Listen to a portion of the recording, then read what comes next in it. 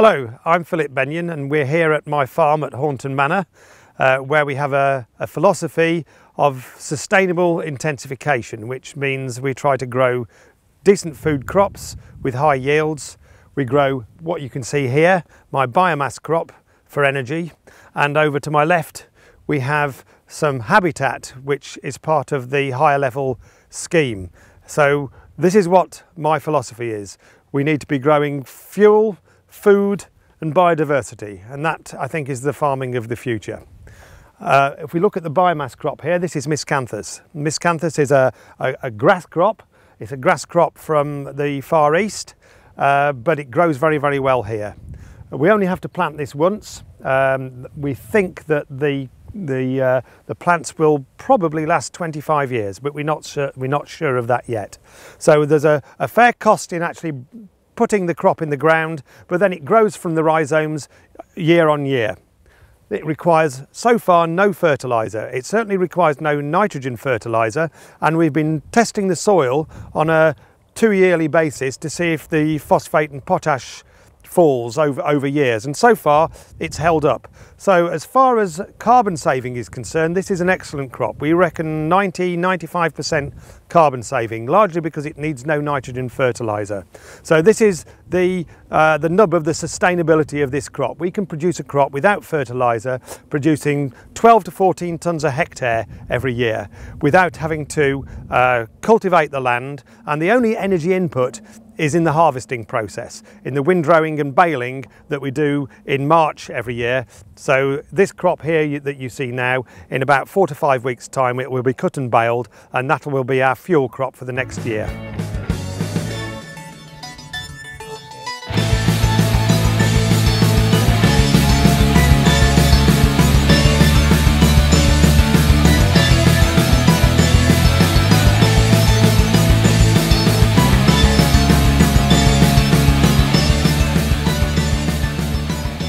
Here we are in our bale store, where you can see here what's left of last year's crop. Now these bales are 8 feet by 4 feet by 4 feet, obviously not usable by the domestic consumer. The domestic consumer, there are alternatives: wood chip from wood fuel, or from this type of fuel, pellets, briquettes. We can make all sorts of different forms for this fuel, so that domestic users with domestic boilers can have forms of biomass that they can use. These bales, these weigh about 600 kilograms, so we need mechanical means of putting them in the boiler. So bales of this size are only really useful for farms, garden centres, where the machinery is available to be able to use fuel in this size of unit. So this is what we use. We feed them into our boiler, about 1 per day in the depth of winter. In the summer, 2 a week, just to heat the hot water. So these are very, very useful for us, but for domestic consumers, this isn't the size of package that you want.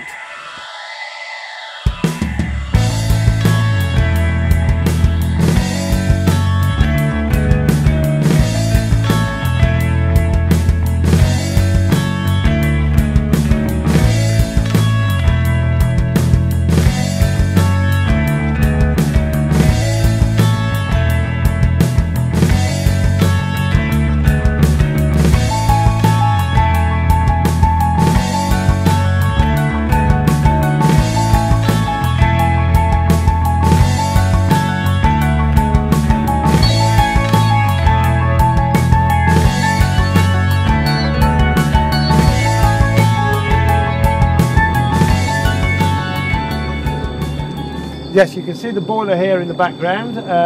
On the side of the boiler we have a control box, which means we can control the fan speed and control the speed of the burn. This is very, very important in terms of the smoke issues, because if we put too much smoke through, we can too early, we can end up with a very smoky burn. So we can monitor the burn and control it absolutely through the air input. We also, in the flue, we have a gas afterburner. This is only necessary in the early stages of the burn, when it's smokiest, and when the wind is blowing towards a village. when the wind's blowing away from the village, then we don't have any smoke problems. So we can use this 24 hours any day of the year, whatever the weather conditions, which is absolutely necessary. And we have enough heat produced by this boiler for 3 or 4 times the size of my house. So what we're intending to do, once we've finished the costings, once we've ironed out all the problems, is to try and sell the heat to our neighbours. We've costed the heat out, and we think it's costing around about 5 to 6 pence at the moment, if we ignore the capital depreciation. About 5 to 6 pence a unit. If we have to put the gas on, it goes up to about 7 or 8 pence a unit. So it's cheaper than the electricity we can buy. It's greener, and it's our own, and we've got control over it, and we don't have to worry about fluctuating electricity prices. The heat produced by the boiler is stored here in these 2 buffer tanks. We've got 15,000 litres of water here, and in fact we've actually found that it's not quite enough, but it does mean that we can burn a bale all through at one go without having to close the boiler down, and that's important because we need that for an efficient burn. So we store the heat here, and these can run up to about 85 to 90 degrees centigrade, and we can draw water off as long as the temperature's above about 45 degrees centigrade. The pumps that are in here then pump the water down to the house on demand, and it's all automatic. As the house has a demand for heat, the pumps set in action and pull the heat through the water through insulated pipes down to the house. So all of that works automatically, and we have to do nothing. As you can see, when we look at the whole system, it's a very intricate system, and we've needed quite a lot of capital investment to put it all in. But it works very easily. We just have to load the boiler once a day in the coldest period, twice a week during warmer periods, and the rest of it works completely automatically, and we have to do virtually nothing. I think this is the future of this type of installation. It has to be user-friendly. This is user-friendly for us, but obviously if you're a domestic size of establishment, then you need to be using things like wood chip or pellets, so that you can use them for a smaller size boiler and with your own size of store. But this suits us, and I think that it suits an awful lot of businesses of our sort of scale. Here we have the control system for the house. We have 4 zones. They're all automatically temperature controlled, so that the pumps click into action as soon as it has a heat demand. Here we have a large water cylinder for the hot water system for the house. We unified 3 former water systems into one. This also has a backup immersion heater.